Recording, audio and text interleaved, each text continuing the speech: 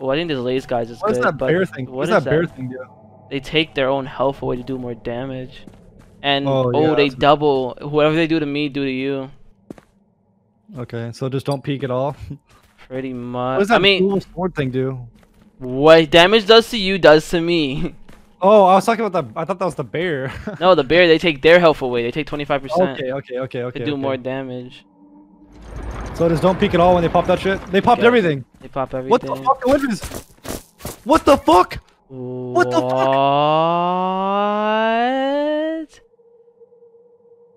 We had the ice right. Well, okay, gonna do a quick rundown of what they ran and how it works. So, first thing that they used was Rage, which gives you a 40% increase on damage for 10 seconds. On top of that, they use Titan Fury that sacrifices 25 of their health, but then again also increases their damage by 60% for 8 seconds. And then finally, the final boost they used was the Double Strike, which also also does 60 damage to their enemy for 7 seconds. So whatever you do to one of the enemies, 60% of that goes to the other one. And with the Pledge and the Zeus, if you get them both in it, then it's just a repetitive massive damage over and over.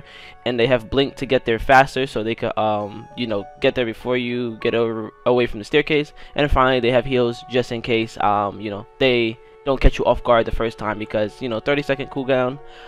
They could heal, they could play time, and then they could just do that all over again on the pillars after you use your, you know, your safe ability, which is like, I would say Zeus or Cloak or Iceberg. They could just do it again after that. But yeah.